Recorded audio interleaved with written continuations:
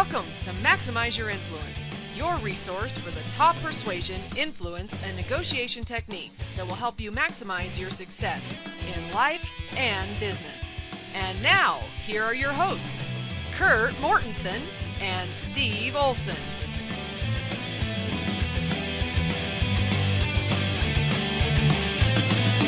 Welcome everybody to another episode of Maximize Your Influence. I'm Steve Olson. I've got Kurt Mortensen here with me. Kurt, what's new? Hey, I'm here and feeling good, and it was a great holiday weekend. So feeling pretty good with barbecue in me and some boating and some sun, and it's always good. Do a little more relaxing during the week. Yeah, wow, if every weekend could be that way. You know what I love about the 3-day weekend is it also translates into a short week, so it's just doubly good. I love it. It is. It's good all the way around. We need to just cancel, like a lot of the government agencies have done. Just cancel Friday. Nah, we can't afford it. Just take Friday off. We need to get French. They've got that 30-hour work week, and we need to do that. Yeah, that'll help the economy. Yeah, let's work less. Let's do this. Yeah, let's just not worry about it. Let's get you more vacations and work less, and economy will improve. That would probably be better than a lot of the things that they're trying to do now to stimulate the economy. It actually is. I mean, most people could do more in a 30-hour work week than they're doing right now, but the concern would be they're just going to be doing less. But if you were really productive, you could really hammer out probably in 20, 30 hours. You've probably read the 4-hour work week where you're just getting it done, you're concentrating, you're working smart. There might be some truth to maybe shortening the work week. That's totally how I am. If you give me a little bit of time to accomplish something, I can do it. If you give me a lot of time, I will take that time. Yeah, that's what they say. When you give someone a project, it always expands to the time allotted that you give them to finish it. And it's always going to be done on the due date. That's how it is with my daughter. She's 6 years old, and she's in a stage where she changes her clothes about 70 times a day. Oh, fun. Yeah, it's great. My wife's a clean freak, so it drives her nuts. So if we send her off to her room, hey, go clean up your room if you want to play with your friends or whatever, and we don't give any kind of a time limit, she just dilly-dallies, accomplishes nothing. But if we get upset and say, okay, I'm setting the timer, if this stuff isn't gone in 15 minutes, then it's going into a timeout or it's going to wherever. And she goes crazy and she gets it done because we cramp down that time. Nothing like a sense of urgency with a consequence when you're dealing with kids. Nothing like it. I sometimes wonder if we overuse it, but it works too well. Yeah, it's one of the easier forms of persuasion, but with kids that don't have that frontal lobe, sometimes it's the only thing that works. Now, what in the world are you talking about, frontal lobe? We're not all brain surgeons on the podcast here. A lot of people ask you, well, do these laws of persuasion work with kids? And so, well, yeah, but you have to understand that teenagers especially are different because the brain actually matures from the back to the front. Let me ask you this. When is the brain fully developed, do you think? Well, I actually know the answer, so I'll just pretend I'm guessing. 15 years old? Oh, well, it's around probably 22, 23, sometimes 25. The brain is fully developed. And the last thing to develop is the frontal lobe, which is responsible for forecasting and consequences. And at that age, teenagers especially don't get it that if they play Xbox for 3 hours, it's going to affect their grades. They don't realize that if they get a tattoo on their neck, it might affect their long-term employment. It just doesn't really register in their brain. And so for teenagers and kids, like you mentioned, it's all about the now. There's a timer. When they think they have all the time in the world or have that perception, they will take all that time in the world. So you have to make these consequences and these deadlines much shorter so that it fits in their world because 2 weeks from now doesn't exist. Doesn't exist. In a teenager's mind, they're invincible. So about the now, about the consequences, about how it's going to affect them now is going to have more effect than in the future. Right. That's kind of scary. You've got these college students making decisions about their major and what they're going to do the rest of their life, and they're doing this when their brain's not fully developed. That is a challenge, and that's why I see college students bouncing from major to major, not sure what to do. You see a lot of freshmen falling out because they've taken all these classes, and none of them were really that good. But when you're taking GE, of course they're not that good because they're GE. They're things you have to take, but will probably never use again in your life, as we talked about before. Yeah. Another reason, too, why people who tend to get married really young, right out of high school and such, 5, 6 years later, they feel like they don't even know the person. Yeah, because they have changed. Now, when they change together, it actually works out. But when they change apart, that's when there's consequences. That's a good point. That's a good point. If they grow through it and they change together, then it's just stronger. But they could definitely wake up a decade later. If they didn't run that marriage the right way, if they didn't do the things to make a successful marriage, that would be a problem. Well, I have a few announcements regarding how to listen to this show and what we're doing there. As we talked about last time, we're up on Stitcher. That's great. We're working on getting the direct links to the podcast up on the blog at maximizeyourinfluence.com. That's where you can read quick summaries on the show and listen to and download the show on your own. But we're always happy to have you on iTunes. That's where we have a pretty big presence. We're up on BlackBerry as well. We're up on the Windows Marketplace. However, I was informed by the guy over at Microsoft the other day that they don't give out direct links to the show or any show with the Windows Marketplace, so we're not going to be able to get up a direct link. But we will be able to do that for Stitcher, for iTunes, for BlackBerry. We're also working on TuneIn. We want you to have lots of ways to be able to listen to the show. In fact, I was at a car dealership over the weekend. We're thinking about getting another car, and hey, great marketing for Stitcher. They're actually getting in all of the GM and Chevy vehicles. You can just punch up Stitcher as well as Pandora on your nav system and listen to podcasts right in the car, which I thought was pretty cool. That is great marketing, right? You have that captive audience, and it's great marketing. Yeah, it's great. Whoever closed that deal, we're going to put him on as the Persuasion Ninja here in a few shows. Yeah. Closed a big deal.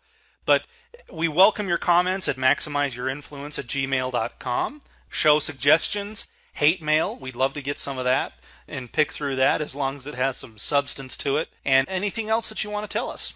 maximizeyourinfluence@gmail.com. Anyways, that was a tangent. So, talking about Apple. And they have an event coming up on September 10th. And I wanted to talk about for a minute branding and marketing and why Apple has been so successful. This is something that has been discussed ad nauseum in books and in the media and on blogs, why Apple is so great. But when something is so great, I think it's always beneficial to continually study it. Granted, these events that they do, they're not quite what they used to be, especially when Steve Jobs was around. That new Steve Jobs movie is getting horrible reviews, by the way. So they do these events, and I don't know, what do you think, Kurt? What makes people go out, like me, because I am one of the mindless drones. When Apple releases a new product, I get into a trance, and I get in my car, and I go to the store, and I buy it. What's happening there? Well, you're hypnotized. You're under the spell. Okay, well, I guess we can move on. I'm hypnotized. There we go. It's that. Well, Apple's been great. They've been around for a while, and we know they deliver an incredible product. They do have a great product, and there's no doubt about that. And you've used it. You're a product of the product, and so you know when you buy the next one that you're going to like it. That's a big part of it, too. But then it's also almost like a selective group, a membership. It's almost like a religion to where you have the minority of people that are Apple people that are getting the iPhones or getting the computers to where they feel maybe part of something. They feel like it's maybe part of their personality. When you meet someone that has another Apple, I would bet there's a kind of an instant connection. Wouldn't you agree? Oh, absolutely. Yeah, there's just something about people that are using Apple, and they've kind of built up this brand to where the people that have the brand are willing to pay more. They're willing to stand in line. They're willing to do these things to have that Apple. Yeah, they certainly are. And I look at them and I go, Apple really had a long-term plan. There was a marketing genius over there that had a long-term plan.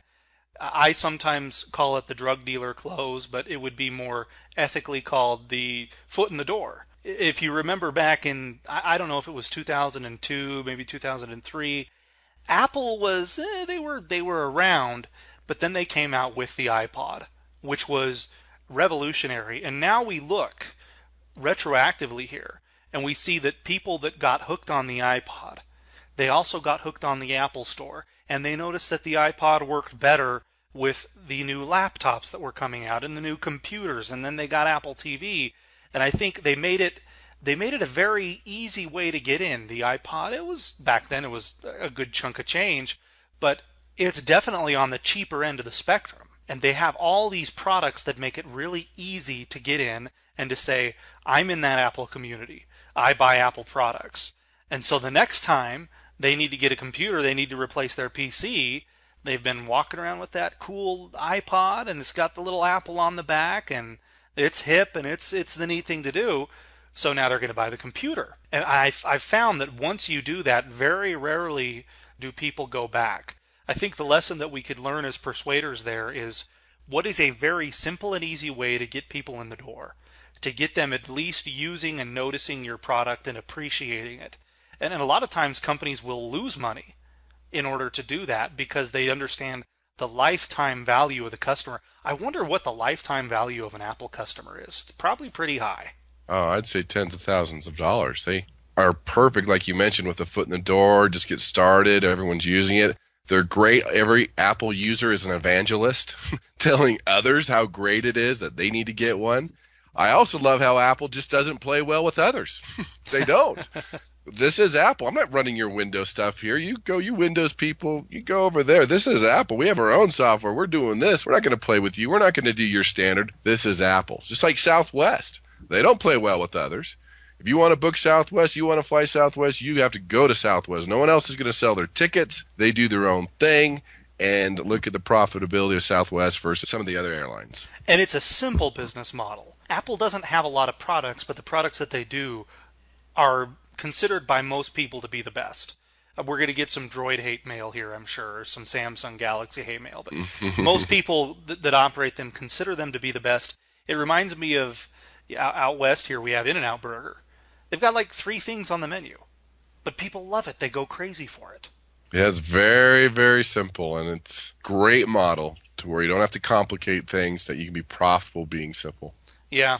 Well, we'll see what they do on September 10th, what they release to We Mindless Drones, what we're going to go out and buy. I'll have to save up a little bit of cash because I will be at the Apple store most likely shortly thereafter. Standing in line at midnight, being one of the first. Standing in line at midnight. Yeah, looking forward to it. Don't! I hear the sound.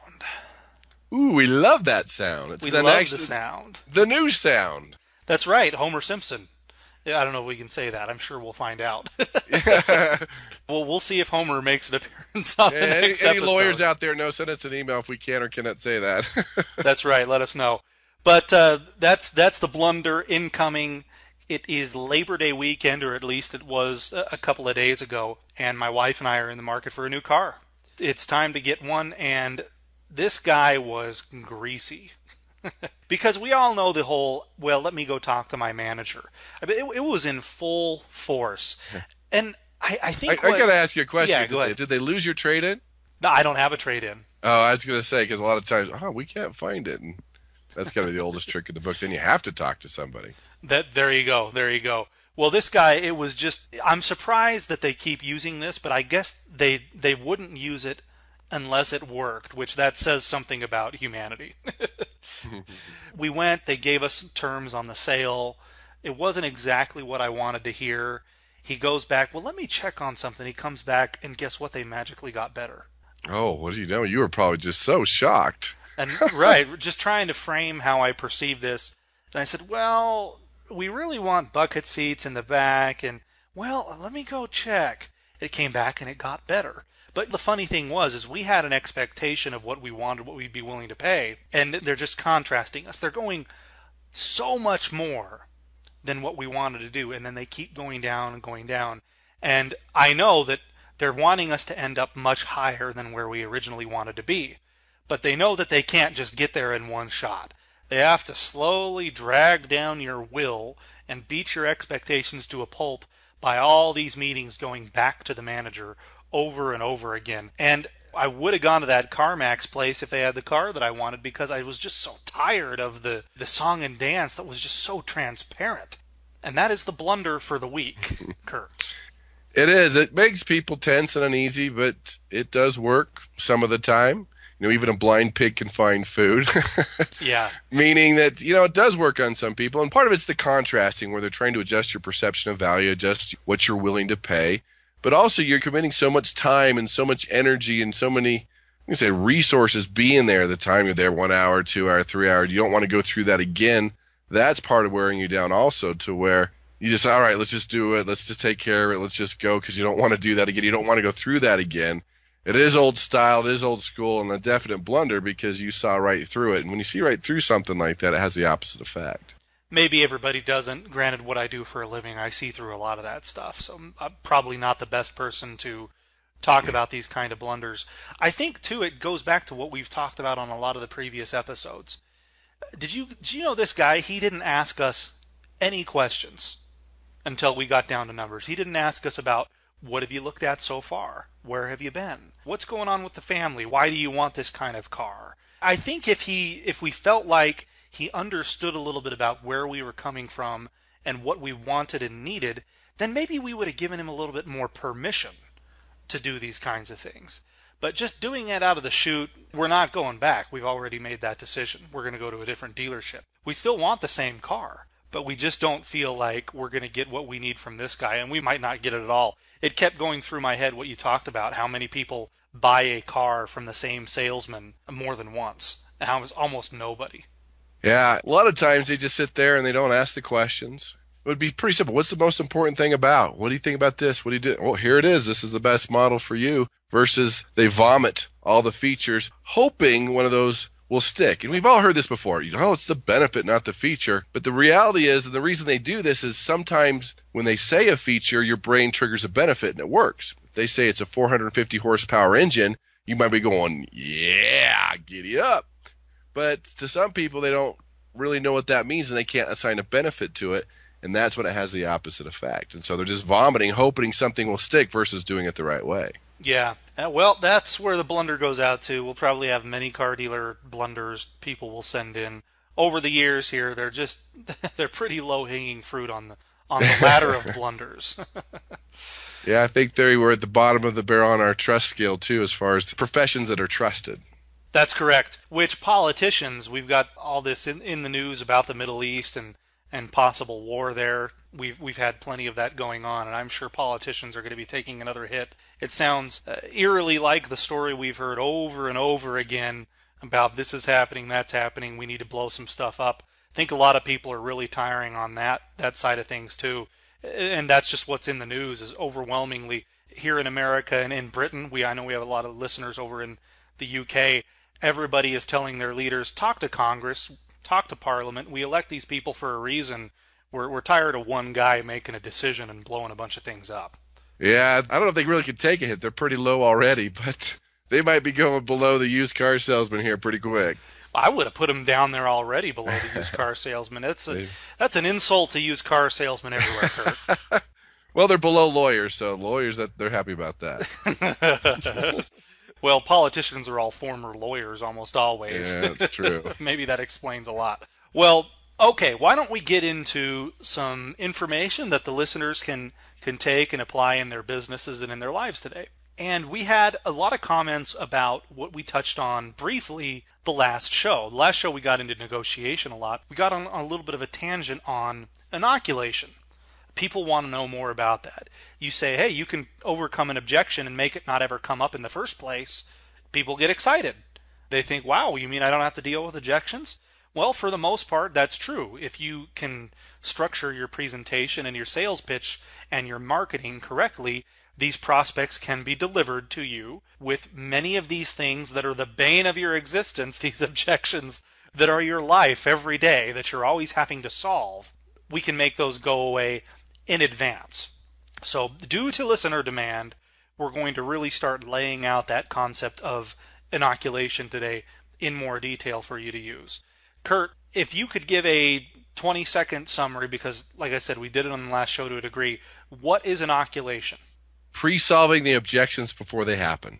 And I've got time left over. How's that? You do have time left over. So I've found that a good way to do that, and I learned this from you, is to use the simple acronym, this applies to other things, which is TESS. T-E.S.S.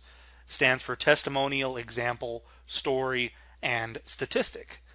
So it turns out if you've got objections on, let's say, a competitor, maybe there's a competitor out there that has a lot of advertising going out, and you're finding that your prospects always bring this up. You could pick a testimonial, an example, a story, or statistic Build that into your pitch that is specifically geared toward taking the legs out from underneath the competitor in a tactful way. We're not being negative. We're not bagging on people. And that is going to reduce the effect that that objection has in the future, if not completely eliminate it. Am I right there?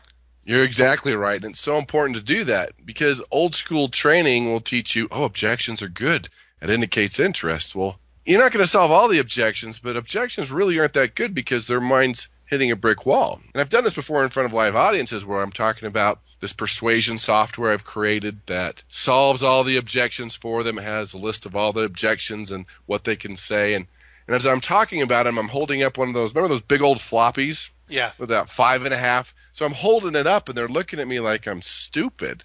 But the reality is I do that because in their mind they're like, I haven't seen one of those before. I don't have a computer that'll play one of those. Is he stupid? I think he's stupid. Wait a minute. He might be serious. Is he really doing that? So I'm talking about all these benefits of this persuasion software and how it's going to help them out. And they're mentally, they've hit that brick wall. So if you don't want your prospect to do that, you want to be able to pre-solve objections before they happen during your presentation, and then they are able to persuade themselves. So you're saying then, you're holding up this antiquated floppy disk, saying that you've got this new high-tech persuasion software that makes all of their problems go away. But because that objection hung up, or that objection came up, they're not hearing anything that you're saying about the true merits of this software.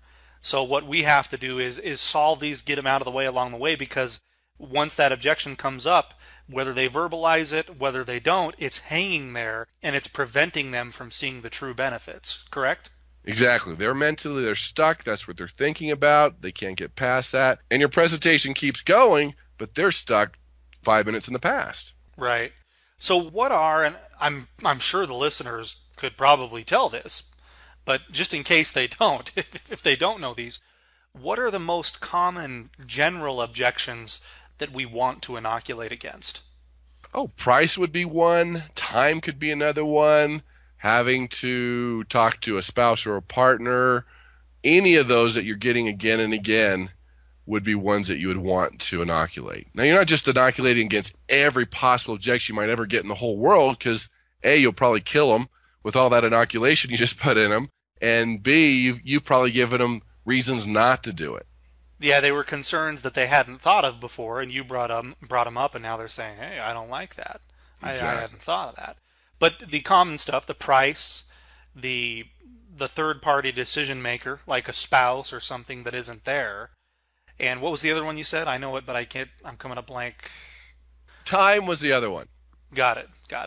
So what we could do then, for example, I've found that in the marketing and in the front-end work that I'm doing, previous to setting the appointment, in the literature that goes out, I've found that that's time to start preparing for the decision maker side of things, at least in my career. I know, for example, a lot of my clients use financing. And if we don't know for a fact that they are approved for financing, I could go through a whole big deal with them to find out they can't even buy a property in the first place. So one thing that I do, and I've actually found it's a good measure of posture, is I make them get pre-qualified for financing by a third party. So not only does it get the foot in the door, they've already taken steps towards doing the deal, but now I know money's out of the equation, and to a degree a third-party decision maker's out of the equation because the finance company already said yes and is already willing to give them the money. And that's perfect. You've pre-solved it, you're saving time, and that's why inoculation is so important, is pre-solving those objections that enables you to focus on the other issues that you need to solve. Yeah. I found, too, that the story is so effective in inoculating, because maybe you think, or maybe if you just present your product as it is, people might think it's too much money. They have that value knee-jerk reaction. But if you can tell a good and relevant story that talks about somebody else that was in their position and what they went through and where they went, what they found, and establish some value benchmarks, you can start to knock that stuff down so that when money does come out, when it is time to talk about that, it's not as much of a shock, or it's not a shock at all to the person. You think there's merit to using the story to inoculate against these things? Oh, absolutely. Stories persuade without detection. And that is a wonderful thing for persuaders because we've talked about it before. The moment they sense you're trying to persuade them, are going to resist you, you tell a story, they listen. We love stories. They grab people's attention, and we put ourselves in the story. We live the story. Granted, you need to be a good storyteller and keep it short and sweet. It needs to be relevant, but a great story persuades without detection. Because I can tell you, oh, you need life insurance. I need life insurance. You need life insurance. Don't wait. Don't procrastinate. Versus a story of someone who put it off, had little kids at home, something happened on the drive home. They can see that, they feel it, they persuade themselves because they've put themselves in that story. Yeah, or even the story of, I had Bob and Susie in here the other day, and they had been to this place, and they found that as they looked for this, that it wasn't all that it cracked up to be, and it was great because we were able to get them to something for much less than they thought. Basically hitting on the fact that, yeah, there are other options out there, but people time and time again come to me and tell me what I like most about your product is this because everybody else out there didn't have it. Yeah, things look cheaper originally, but I found out it wasn't really what I needed. And I think that's a really subtle way of getting that in their brain so that they're understanding that. Because if you do have that, the price thing, and that knee-jerk reaction comes out, your ability to control it is so much more limited. It's so much better to define that playing field of where we're going to talk about price beforehand. I agree, because price usually is a knee-jerk reaction anyway. And when you keep getting price as an objection as a persuader, you've blown your presentation, you haven't built the value. And that's something you can do right up front. If they're spending $100 and getting $200 in value, that's a no-brainer. Yeah, it seems so much like old school persuasion, the old school closing and objection solving is based almost entirely around putting band-aids on knee-jerk reactions. And just going around and trying to limit those and knowing that, hey, they're going to have this knee-jerk reaction, so I'm going to make it really bad, like the car dealer. I'm going to make it really bad and then come back with something a little bit better. When all that does is create clients who feel a little bit jerked around and screwed, they're not going to come back. But people will find that if they use inoculation effectively, it's just a higher form of persuasion here, that people will come back over and over again, and you have that high level of trust where they're just willing to do what you recommend down the road. Absolutely. And you've heard me say it before that closing skills is like trying to get a kiss after a bad date. Right? Yeah, right. If they don't like you, they don't trust you, they haven't asked you the right questions, it doesn't matter if you have a clever phrase or a close. You've got to spend more time opening them up, asking questions, inoculating, building the value. And then when you get to that close or the call to action, whatever you want to call it, it's simple, it's easy, it doesn't surprise them, and you don't have to pull out any closes. Yeah, I think the takeaway then would be we're looking at your persuasive presentation or your pitch, whatever you want to call it. What are the top objections that you're having, that you're finding yourself continually having to solve and fight against? Let's identify those. And then let's pick out what are the testimonials, the examples, the stories, the statistics, use TESS, that you can weave through your branding, your marketing, your advertising, the initial phases of your pitch, so that when people come to you, they are as qualified a prospect as possible, and we have as many of these objections out of the way as possible already. Because whether it's on your postcards, your commercials, your email marketing, your webinars, you have addressed these things via TESS ahead of time. Anything you'd want to add to that, Kurt? Well, TESS is an incredible thing when you're talking to somebody one-on-one, but it's even better when you're talking to a group because each one of those resonates with different personalities. So as you start using those testimonials, examples, statistics, stories, try to adapt it to their personality, try to adapt it to your presentation, try to adapt it to your own personality. So, for example, if I'm talking to a diehard analytical accountant, I'm probably using a lot more statistics than I am stories. And when we can really peg the person, use the right testimonial, example, statistic, or story, we inoculate, then again, they're going to persuade themselves. Right. So try to use it all. You cast a wide net when it comes to your marketing and advertising to get people interested. But once you zero into that one-on-one presentation, you've got to start to get a feel for your prospect and what kind of person they are. Do they like the stories or do they like the statistics, for example? That'll be something that we get into on personality types in future podcasts. Well, good. Everybody, get out there, use TESS. Let's knock these objections out ahead of time, make everybody's life easier, a happier client, a wealthier persuader. Nothing wrong with that. Anything you'd like to add, Kurt, before we wrap it up for the day? Yeah, we just had a study with an inoculation. A study was done with a group of people who were about to be persuaded. So the intention was to change their attitude about a certain topic. So one group was told they were going to be exposed to a message that would attempt to persuade them, and the other group did not receive that warning. So the results showed that the group that was warned up front were actually persuaded less than the group that did not receive the warning. So this is important. So when you're ever attempting to persuade someone, you never start out, today I'm going to persuade you, today I'm going to sell you, because you've done reverse inoculation to where now they're putting up the barriers to put up the brick wall before you've even started. All right. Good points. Good points. Well, everybody, let's take it and run. We will have you on another episode of Maximize Your Influence here shortly. We're enjoying the show. Send your feedback to maximizeyourinfluence@gmail.com and have a great day. Take care, everyone.